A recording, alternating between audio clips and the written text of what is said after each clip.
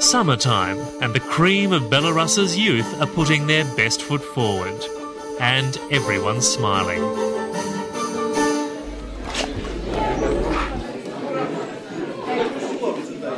Also on display, but at a very different exhibition, two teenagers in a courthouse in the capital Minsk. 16-year-old Vadim and his 19-year-old friend Alexei stand accused of one of the nation's most serious crimes. They are considered to be so dangerous that 8 armed guards and a Rottweiler surround their cage. Their crime is not murder, narcotics or terrorism, it's graffiti. They're accused of writing rude remarks about the president. In the streets and the courts of Belarus, everyone marches to the beat of one man, President Alexander Lukashenko.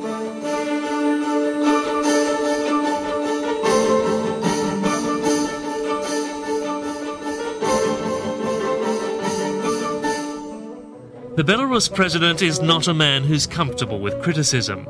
During his 4 years in office, he has gained near dictatorial powers and used them to crush dissent. At least that's what his critics say. Lukashenko insists it's just Western propaganda.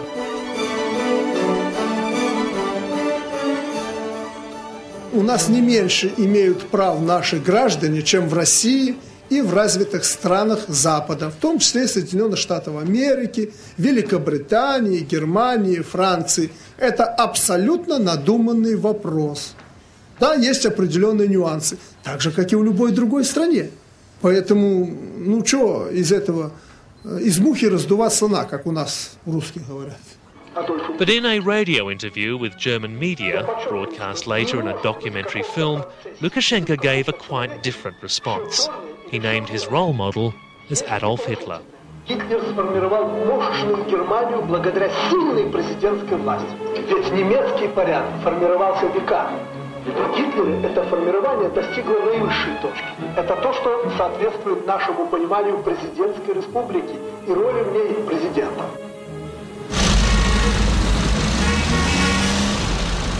Lukashenko's vision for his republic's future borrows heavily from the Soviet Union as well as Nazi Germany. Coming here is like going back in time. There are very few Western cars or commercial advertising. The shops sell Soviet-era produce. And police are never far away. It's ordered, neat and utterly oppressive.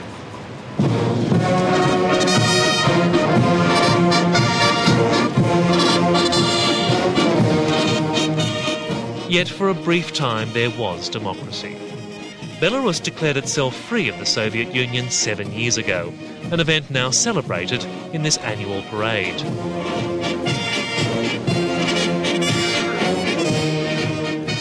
Lukashenko even gained power through the ballot box. A former collective farm boss, he ran for office on a platform of fighting corruption. But once he was president, his main priority became fighting reform. To the horror of Democrats, he rolled back personal liberties and reimposed state control. Now even independence celebrations resemble Soviet rallies, with marching soldiers, columns of tanks, even rocket launchers. And that hallmark of Soviet industrial achievement, the tractor. Lukashenko insists he's not a communist. In fact, he claims not to follow any ideology. But Belarus's old guard communists have come to accept him as one of their own.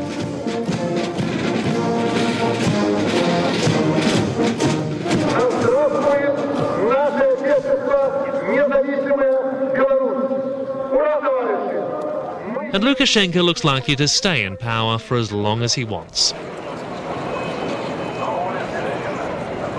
2 years ago, he held a referendum to strip the opposition-led parliament of any real power. European Union observers claimed the referendum was rigged, but there was no avenue to challenge it. Courts, state media and the entire government came under the president's direct control, along with police and the KGB.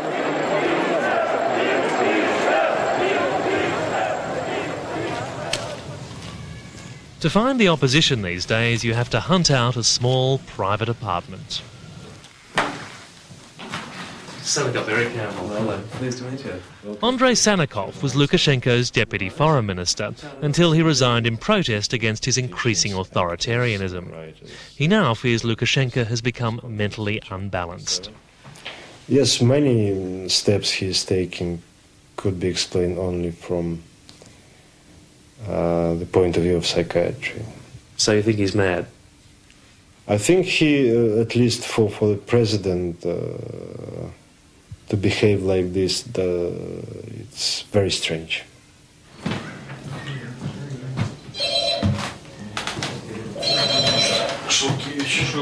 Andrei's apartment houses a small pro-democracy group called Charter 97. It's a David versus Goliath contest, and so far, Goliath is winning. He's changing people because I think the most dangerous factor that now is active in Belarus is that people rediscovered the fears of Soviet times. And people have good reason to be afraid. This is what they risk if they take part in demonstrations.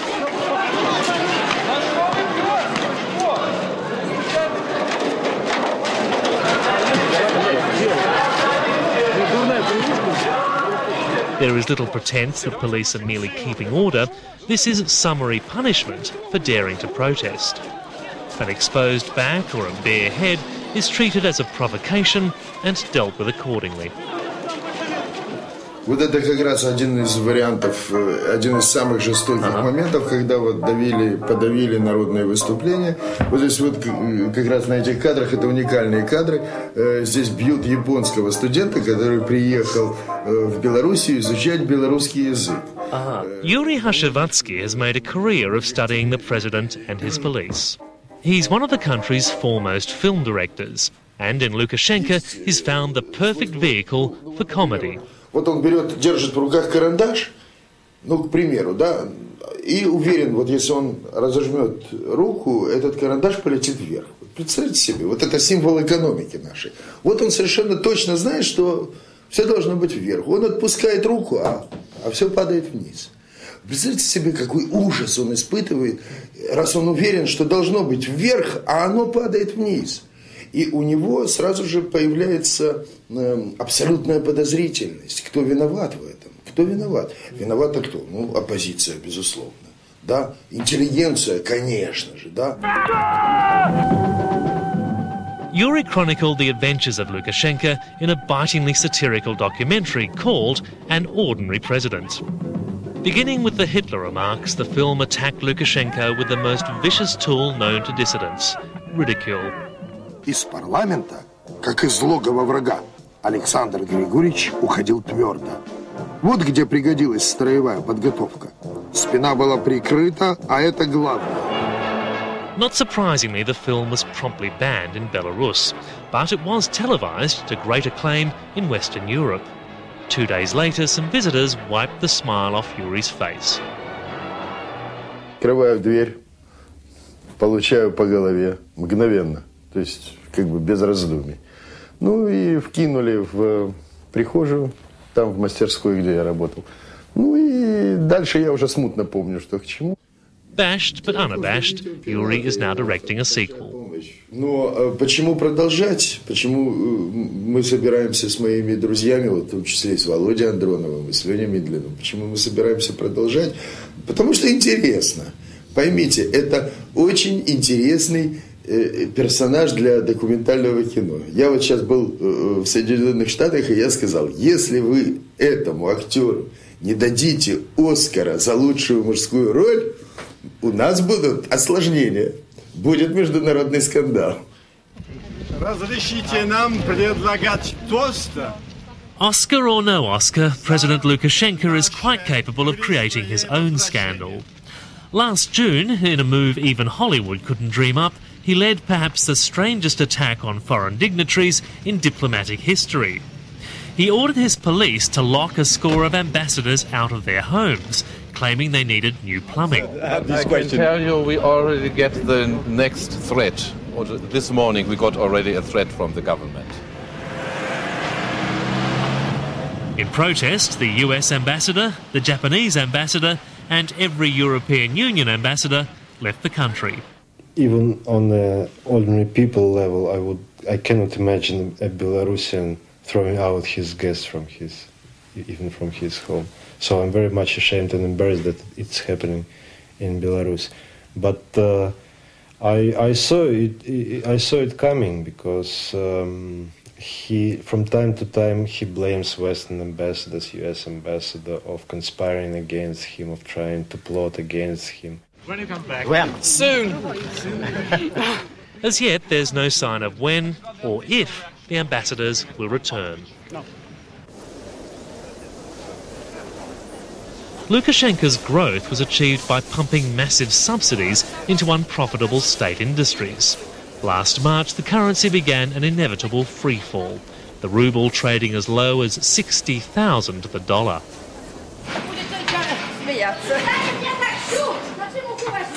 Now, even the president's erstwhile supporters are turning against him.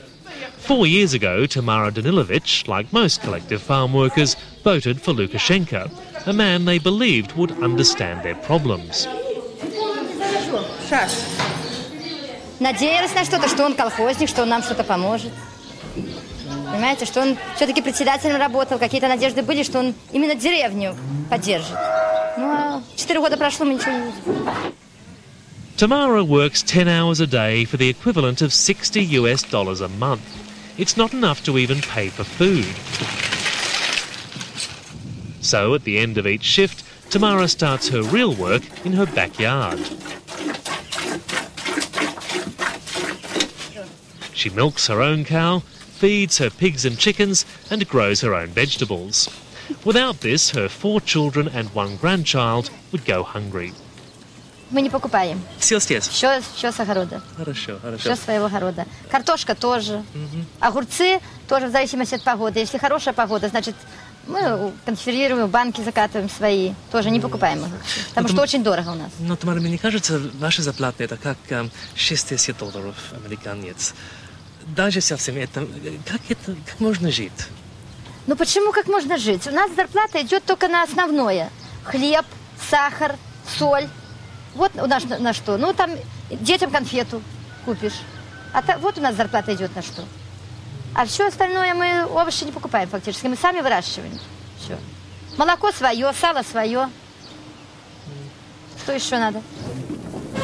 What President Lukashenko thinks the proletariat need is perhaps his defining act of madness. He's proposing reuniting Belarus with Russia, the biggest economic basket case of all. He's already opened the border, an event portrayed in Yuri's film in less than reverential terms. Все. Границы больше нет. Ходи туда-сюда. Таможни, кстати, тоже нет. Так что вози туда-сюда. Belarusian nationalists have been stunned by Lukashenko's attempt to give away their nascent independence. Lukashenko has even banned nationalist symbols. It's now a criminal offence to display the red and white Belarus flag. Lukashenko has reinstated the old Soviet flag instead. Many suspect the 43-year-old president has some method in his madness. He tries to show in practice what could be achieved in terms of going back to totalitarian past. But he thinks that this model would be required also by Russia and by Ukraine, and that's why he sees himself not only as leader of Belarus, but leader of the Slavic world, or let's say leader of restored Soviet Union. President of Russia as well as Belarus. Oh yeah. After a 4-year crackdown, there are now few Belarusians game enough to try to stop him. On Independence Day, the only sign of protest was a handful of Charter 97 members calling for freedom for political prisoners. The police didn't even bother arresting them. After a half-hearted attempt to push away the cameras, they let some die-hard communists do their business for them.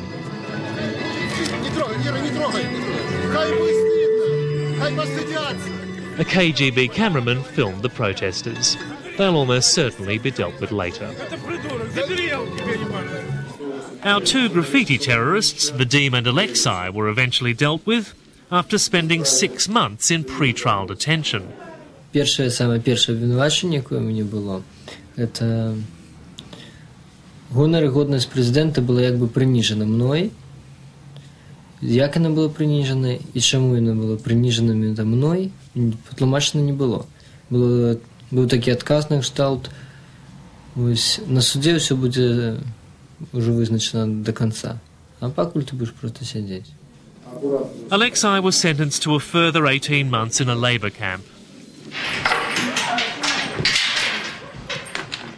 Vadim, being just 16, was given a suspended sentence, but he's not off the hook. Police have warned his mother Yadviga that he'll be on his way to join Alexei if he is seen on the streets protesting. Если они захотят, они найдут причину. Как Вадим говорит, они придут, меня и дома заберут, если захотят. Такое ничего не докажешь у нас.